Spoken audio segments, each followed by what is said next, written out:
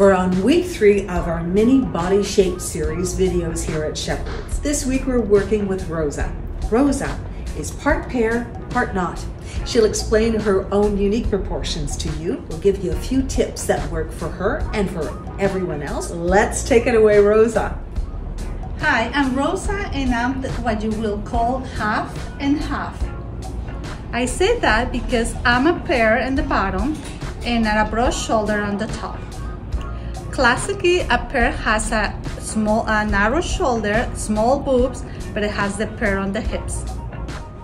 I have a long torso like a pear and then the shorter legs. We're going to start by lengthening the leg line with a boot cut. So what's important here is that kind of triangle cone shape at the bottom of the leg stays, but we can proportion the pant to fit so that the hem should break on the forefoot. Darker color here is important. We're going to do a lot of structured, seamed tops here like this one in French terry. See the seaming at the back as well is magical for Rosa. So now what about something that has no shape? But this is 2/3, 1/3 dressing. We'll talk more about that in an upcoming video. That's really good for any shape. We're going to roll up the sleeve again to tweak. You see how the back just streamlines really, really nicely. The belt here adds that kind of peekaboo of waist, which is all that we need because we've gone tonal. So by tweaking, it really proportions her look. The one button blazer. So this should fit really nicely right below the bust line, and it has to be fitted at the waist. So that's why Rosa would tweak this by repositioning the button.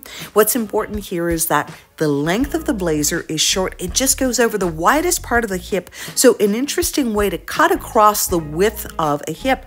Now we've gone for the long menswear blazer here. We've done that pop of color on top, but the accessories tell the story here.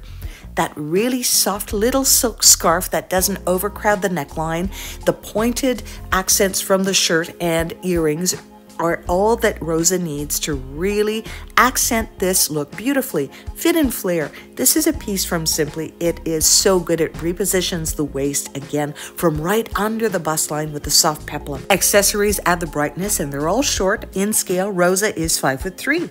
Yes, we've gone cropped with a pant. However, it's a darker receding color and it fits from the hip and it just flows down as well. So look to the fabrics like this is a heavy jersey from Ripkoff to do that for you. But look at how we've got a monochromatic moment that looks so good. Here's how to strengthen the shoulder line in a flash. Add a scarf and work with it horizontally. That's creating that horizontal line that again rebalances the hip line so beautifully. This is when the designer has done the work for you with the soft peplum from Frank Lyman. Notice the plissé on the bust line. So typically pears have a smaller bust so they can do this accent so well. And again, the waist has been created for you. It just accentuates it all the more. You can do a longer pant with this. Would recommend more of a flared look.